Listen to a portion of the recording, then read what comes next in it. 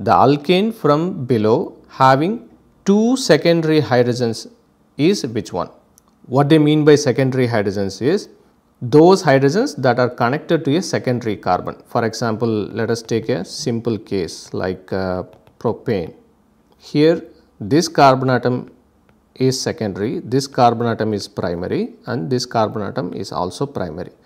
These two hydrogens we can consider as secondary hydrogens. Now, why this carbon atom is secondary is because it is directly connected to two other carbon atoms, whereas the end carbons are directly connected to only one carbon atom, and that is why the end carbons are primary and the middle one is secondary.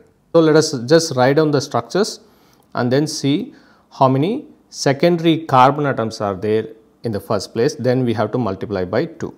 So, for 4-ethyl 2,4 dimethyl octanes, let me write the structures in bond line notation so that it would be quick.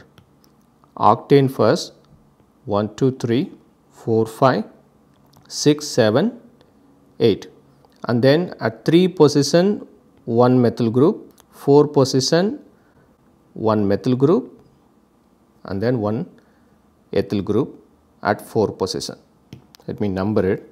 Now, this is a secondary carbon, this is a primary carbon, and the carbon atom here, this one is tertiary carbon, this is primary, this is primary, this is also primary, this is a quaternary carbon, the one here, and this is a secondary carbon, this is also secondary, and this one is secondary, this is also secondary, this is primary. So, we have how many secondary carbon atoms? We have 5 secondary carbon atoms in this case. That means we have 10 secondary hydrogens because we had 5 secondary carbon atoms. Therefore, in all those places we have 2 hydrogens. Therefore, this is not the correct answer. Now, number 2, we have 2244 tetramethylhexane. So, let us write the hexane first 1, 2, 3, 4, 5, 6, at 2 position 2 methyl groups, 4 position 2 methyl groups. Let's number it, and then so this is primary, primary, primary, this is quaternary, this one is secondary, and then this is quaternary carbon again, this is primary, this is primary, this is secondary, and this one is primary. So, we have 2 secondary carbon atoms, and that means we have 4 secondary hydrogens. Therefore, this is also not the correct answer. Number 3, we have 2233 tetramethyl pentane. So, 1, 2, 3, 4, 5, 2 position 2 methyl groups, 3 position 2 methyl groups. Let us number it. We have primary carbon here, here as well as here. We have quaternary carbon here, quaternary carbon here, primary, primary. This position is secondary and this is primary.